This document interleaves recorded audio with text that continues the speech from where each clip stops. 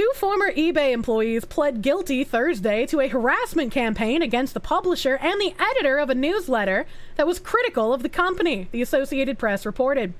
Former senior manager of global intelligence Stephanie Popp and former intelligence analyst Veronica Zay, why is it both women, pleaded guilty after being involved in a harassment scheme that involved sending live spiders, a funeral wreath, and a bloody Halloween pig mask to a couple's home.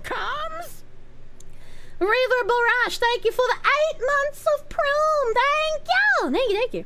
They're not very intelligent. They probably left their fucking return address on this shit or something. Like, holy fuck.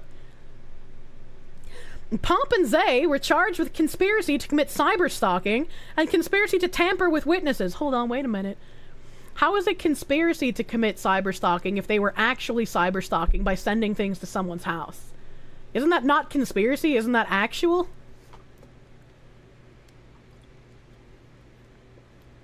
It's always women. The stalking became real. I need more water. I'm dying. It's so fucking hot. Conspiracy is just when you do it as a group? Ah, okay. That makes a bit more sense. That makes a bit more sense. Their sentencing is scheduled to take place in February. 5 other former eBay employees were involved in the harassment campaign, 3 of whom are expected to plead guilty to charges later in October. The harassment campaign began after the couple's newsletter published an article about eBay's lawsuit against Amazon, accusing them of poaching its sellers. In addition to the anonymous deliveries sent to the couple's home, they also sent pornographic magazines with the husband's name on it to the neighbors, posted the couple's address online, and advertised yard sales and other events, encouraging people to knock on the door if the couple wasn't outside. That's fucked up. That's actually fucked up, dude. Why would you do this? And it's not even that the women themselves were being slandered in an article. The couple wrote an article about a lawsuit. Talking about eBay. Imagine guarding for a company this fucking hard. That is crazy. Absolute game journalist behavior.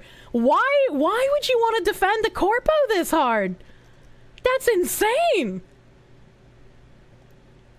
The group had also made a plan to break into the couple's garage and install a GPS tracker on their car. What is wrong with people? Gaming journalist in a nutshell.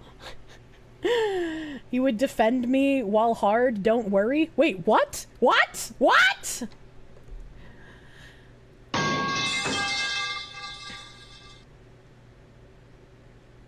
Yes, we're all Rhodesians and we'll fight through thick and thin. We'll make this land a free land. Take a wife who's a goblin, settle down on the galaxy to knock up our goblin wives, and our half-gob kids will prosper, for Rhodesians never die.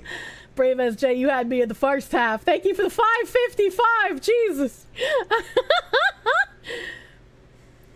Based Nimothy, are commies by chance? Because commies tend to simp for corpos harder than anyone else. That's kind of nuts to me. That's such a weird fucking thing, dude. Sounds like a GTA mission. It does. It does sound like a GTA mission.